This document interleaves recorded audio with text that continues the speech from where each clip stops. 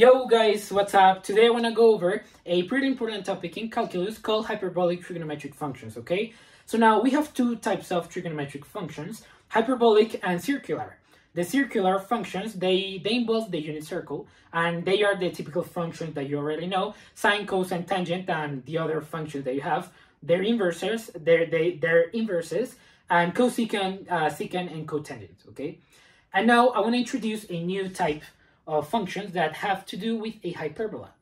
So now we have two most fundamental functions that are going to be hyperbolic sine and hyperbolic cosine. So now hyperbolic sine is going to be defined as sine h, which is going to indicate that it's hyperbolic and not the common sine of x, is going to be equal to, we define sine of hyperbolic sine to be e to the x minus e to the minus x over 2, okay? This is the definition of sine, hyperbolic sine, and I want to say sinh, and I need to explain that, yes. Sinh is how you pronounce this function, okay? You basically add a c into the way in which you write the function. This is sinh x, and sinh x equals this expression over here, okay, using Euler's number. So now, what about cosine, hyperbolic cosine, which is pronounced cosh, because you write it as it sounds, cosine hyperbolic of x cosh x. This is going to be e to the x plus e to the negative x over 2, okay? So now you can see that the only difference between sinh and cosh is going to be that we have the e that has a negative exponent, has a negative and a positive sign in the two functions, okay? That is the only difference that they have. Now, the graphs of these two functions, they look something like this. So for sinh, you're basically gonna have something that looks kind of like this. So this is gonna be like this, and this is gonna be like this. It's basically a third degree polynomial. Well, not polynomial, simply it looks kind of like x to the x cubed. That is how sinh looks like. There are no critical points here, of course.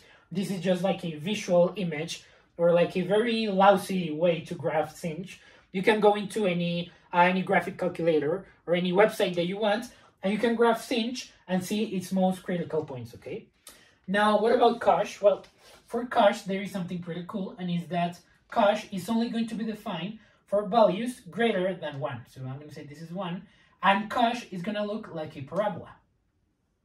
Now, why does cosh not go below 1? Well, if you evaluate cosh at x equals 0, you're going to see that you get 1 plus 1, okay? Both of these e's, they go to 1. And you get 1 plus 1 over 2, that is going to be 1, 2 over 2 equals 1.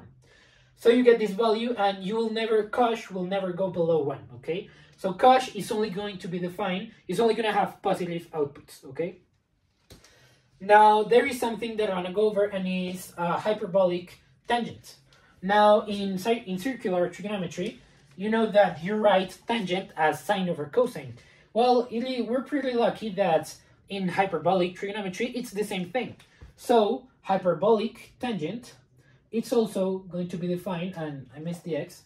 This is going to be tangent, hyperbolic tangent of x. This is going to be sinh of x over cosh of x, okay? So this is how hyperbolic tangent is defined.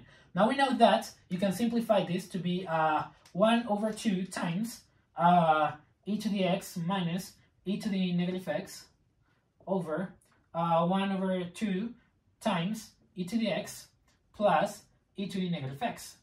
And so you get that, you can cancel out the 1 over 2's, and you get that hyperbolic, this was going to be the end, but I made that line too big.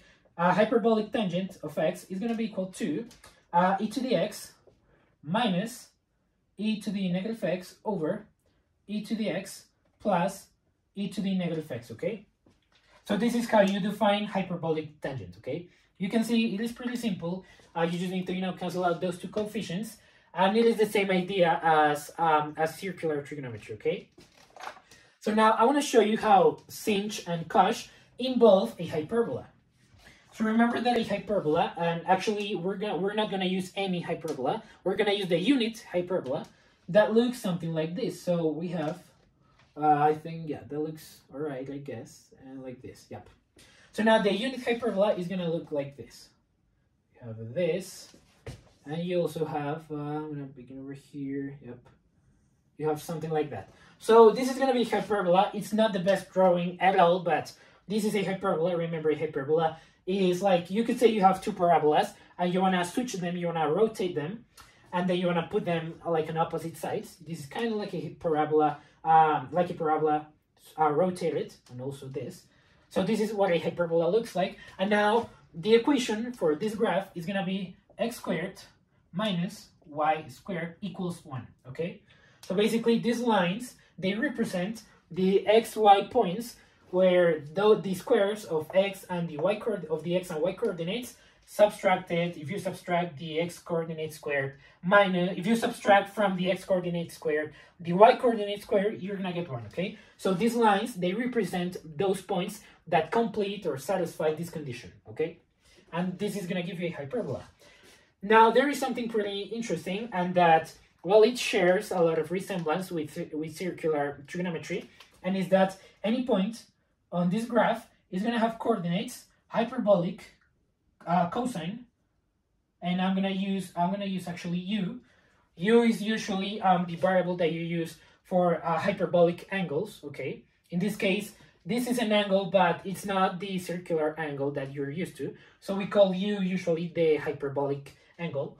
So any point that you have on this graph is going to have coordinates hyperbolic cosine and hyperbolic sine, okay, sinh u, okay? And now this implies that there is a relationship that you can create with this equation, and that relates hyperbolic cosine and hyperbolic sine.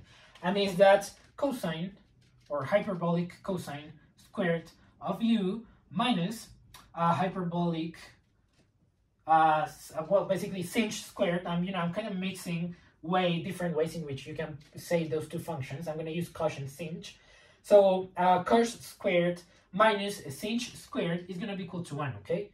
And now this is a relationship that is pretty similar to another equation that we had in circular trigonometry.